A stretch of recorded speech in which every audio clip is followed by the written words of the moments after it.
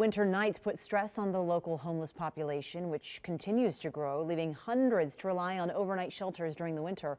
Elizabeth Olvera joins us live at a possible future site of an overflow shelter. But Liz, something else could be built there even sooner?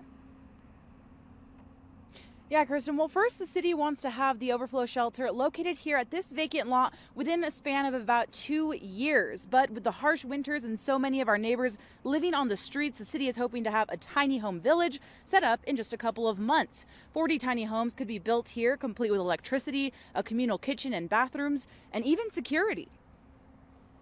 This is a life and death issue. As Reno's population continues to grow, rents continue to rise, and our homeless shelters are overflowing. Those who are probably most vulnerable are the ones that are hardest hit. And with temperatures dropping, it could mean a recipe for disaster. When temperatures freeze, that literally can mean life or death for some of our neighbors. Which is why Reno City Council approved initiating the process for a tiny house village. Come on in. Inspired by tiny home communities in places like Seattle. Usually people put like a bed up here. To be built right here on 5 acres of vacant city-owned property at 250 Sage Street. This is a great location with lots of space where we could easily put tiny homes for the homeless. The goal is to build about 40 of the homes, which only cost a total of about $3,000 per unit. And although the homes are small, for many of our homeless neighbors, it'll be the first time in years that they'll have a roof over their heads. 120 square feet of a structure with a roof and a door is significant. The Reno Tiny Homes Coalition has come forward to help the project become a reality more quickly. The community said, how can we help?